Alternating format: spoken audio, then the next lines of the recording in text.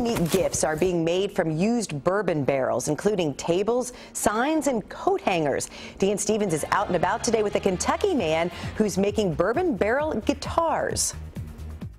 Hey, good afternoon, guys. We are here at the Bourbon Barrel Guitar Company. We're like in the warehouse here, where this young man here, Mike Mankel, started it all. Now, this is such a cool story because you said back in the spring, you kind of had this idea. You didn't know whether it would work or not, but it's all revolving around a bourbon barrel head. Correct. Well, the head and the staves.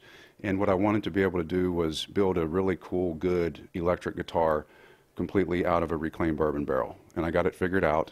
And so I'm really excited about what I've been able to do and what I'm doing and what I'm going to do. Well, it's neat to see what you've been able to do. We'll let you get started on kind of creating here. But I got to know, a lot of people are using these bourbon barrel heads for so many things. Who would have ever thought of a guitar? Well, I'm surprised no one has until me. Right. And if people have, they didn't do the proper work to document it. And but I did it. It works. I've built 11 of them so far.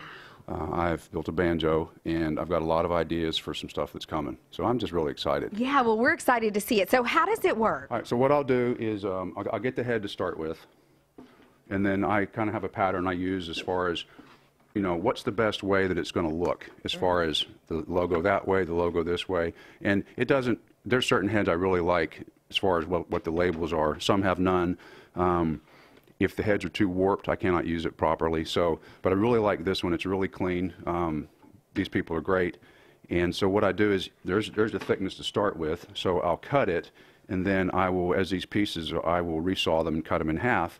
And what I end up with is, basically, you see the thickness now. I've got to reglue this, but you see the thickness. Now that becomes the top and the back.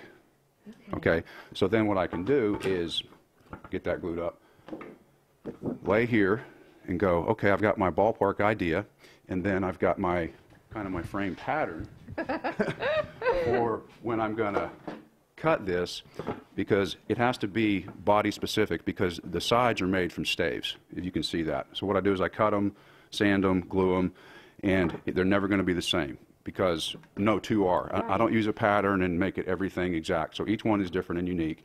And then what I will do at this point is I would just mark, you know, around this way. And then when I cut it, I'll cut outside of that. And then I will glue it up, turn it over, build a frame inside. So it's a semi-hollow, if you will. Right. And you said there's really a science to this. And the first one you made took how long? On and off about 2 months. Wow, but you've got it down to about... If my life isn't interrupted and I have everything I need, I can do one a week. Wow, really cool thing. I'm not to that point, though, because my life is frequently interrupted. Not yet. Listen, so if folks want to check out the finished product that we're going to be showing here coming up at 4:50, you got to stay tuned for this because they are absolutely beautiful. But they can also check out your website. What is it? It's www.bourbonbarrelguitar.com.